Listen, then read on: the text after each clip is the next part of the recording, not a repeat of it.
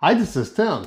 Today we're going to continue on with our last video where we were talking about wiring analog signals to an Allen Bradley Micro820 PLC. Please take a moment to like this video and subscribe to our channel. We put out at least one automation video a week. Also, feel free to ask any questions in the comments. Your question this week could easily be next week's automation topic. By the end of the last video, we had wired analog voltage inputs and outputs to our Allen Bradley Micro820 PLC. However, most of your analog signals in industrial environments are going to be 4 to 20 milliamp signals.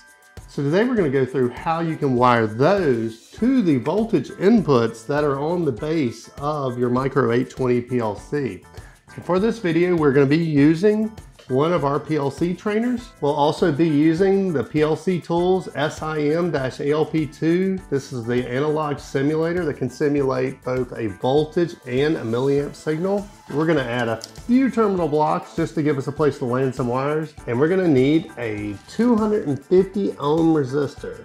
So let's go ahead and snap our 2 extra terminal blocks on our trainer. And then we'll just leave our potentiometer wired to input 0. We're going to wire this to input 1. First, let's take our resistor and put it across these 2 terminals. So our resistor has the 2 leads coming off of it. Just bend them around and pop one into one and the other into the other. And then along with that, on the same side, squeeze a wire beside each side of that resistor. And then the wire on the left, go ahead and connect it to I-01 or input 1 on the top of your PLC. It's the 4th terminal from the left. And the wire on the right terminal, connect it to the minus of our DC power supply. And what we've done is we've actually added an additional load into this circuit. And using this Ohm's law pie chart, which I'll put a link to in the description, we can calculate the milliamps that are going through this based off of our resistor value and the voltage that we're measuring here. And this really is not some homemade way to measure a milliamp value. This is truly how most PLCs measure it, is they'll have a load resistor, measure the voltage, and then they're scaling it. So let's go ahead and add a wire to each of the other side of these 2 terminals that we've added so we can connect our analog simulator to it. And the left one that's going to our analog input, we're going to put on our red post.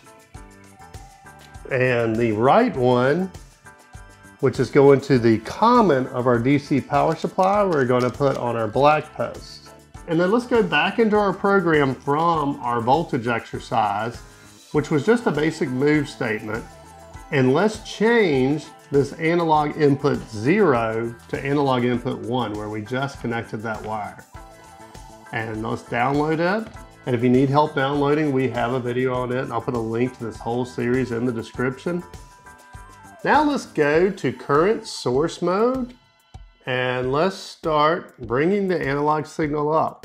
So at 1 milliamp, we're at roughly 100 units on our analog signal. We go on up, let's say to 4 milliamp, we're at roughly 4.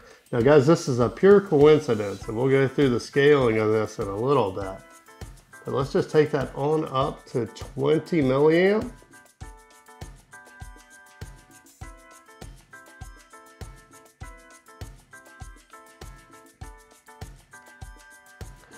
And now we're at roughly 2,000 units. So to make it a little easier to understand what these units are that we're seeing here, let's modify our wiring from our last one. Last time we had our digital voltage gauge going to output 0. Let's take it off for now and connect it also to this left terminal here. That way we can read the voltage that we're measuring along with that milliamp signal. So let's flip our trainer around. So now as we run our milliamp signal up and down, our voltage is changing as well. And so if we take this down to 4 milliamp, we're showing 1 volt.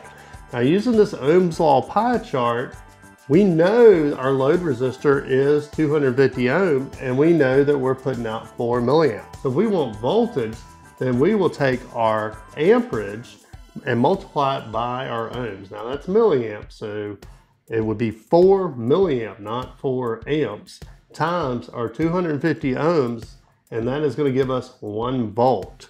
So if we take it up to 8, then we're showing 2 volt here. So if we go back to our Ohm's law formula, then 8 milliamps times our 250 ohm resistor is going to be 2 volt. And you can go through it. In fact, here's a chart showing you all of them. And yes, 1 volt through 5 volt is going to be 4 milliamp through 20 milliamp. So now let's scale this value in our PLC. So we were using a basic move instruction before. So the first thing we need to know is, what is the scale of this 0 to 10 volt signal? Well, it is 0 to 4,095 units. So what we can do with that is we can use the scale instruction and put this into our milliamp value. So just double click up here where it says move. That's going to bring up your instruction box selector and just start typing scale. And there it is, the scaler. Bring it in. And right away we have a warning right here on our analog input. If you go to that bottom left corner where you see that little warning icon, it says mismatch between the assigned expression resulting type word and the target real. What that means is everything on this one requires a real number. And this right here is a word.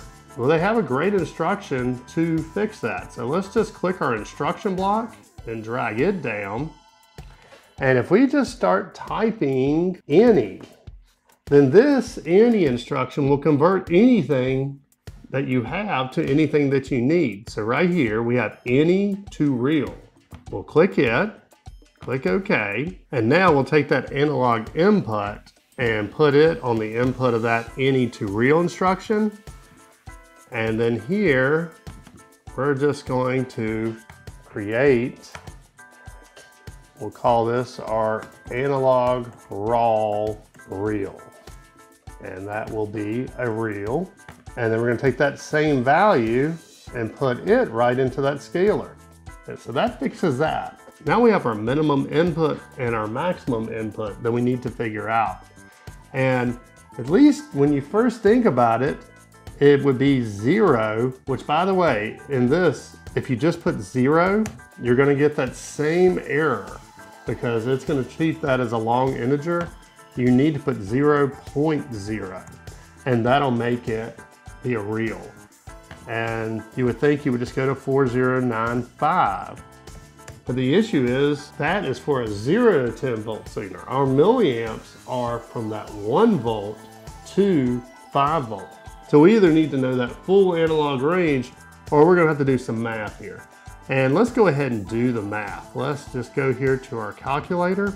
And we know that 4095 is 10 volt, but the maximum of our analog signal is 5 volts. So if we take that 4095 and divide it by 2, that's going to be our 5 volt value. So 2047.5.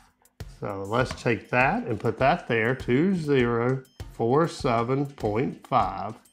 Then we need to figure out the 1 volt signal. Well, this is 5 volt. The 1 volt is going to be this number divided by 5. So divide by 5. That's going to put us at 409.5. So that is going to be our input minimum, 409.5. So then our output minimum is going to be 4.0 and our output max is going to be 20.0. And then instead of going to our analog signal, we're just going to look at this one in the program. So let's create a tag and we will just call it analog milliamp scale. And that will be a real. And let's go ahead and download this program. So we're showing 8 milliamp on our analog signal and we're right at about 8 milliamp on our scaled value. So if we bring it down to 4 milliamp, we're showing 4 milliamp. And if we bring it up to 20, then we're showing right at 20 milliamp. So there's how you can connect a milliamp signal to your voltage inputs on the base unit of a Micro820 PLC. Now there is one other problem that we're going to tackle in the next video, is the range of my output here is 4 to 20 milliamp. And in many applications, you need to stay within that range. But our analog simulator can actually go to 22 milliamp. And if we take it to 22 milliamp, then, well, we're running a little out of analog range here, but we're showing 21.5.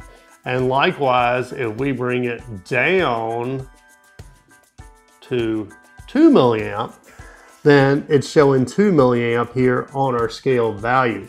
So we can go out of the range. And this can become a big issue on, say, an analog output or integral windup on a PID. So in our next video, we're actually going to create a user-defined function block that can be used throughout your program to prevent these signals from going out of their ranges. Till next time. Hi, this is Tim. And this is Amber of TW Controls. We run the automation store. Hey, thanks for finding our channel. Here's a playlist with some similar videos. And YouTube thinks you'll like this video. Please like our video and subscribe to our channel. And if our videos have helped you make some money and you're not using our products, please consider supporting us on Patreon. Till next time. See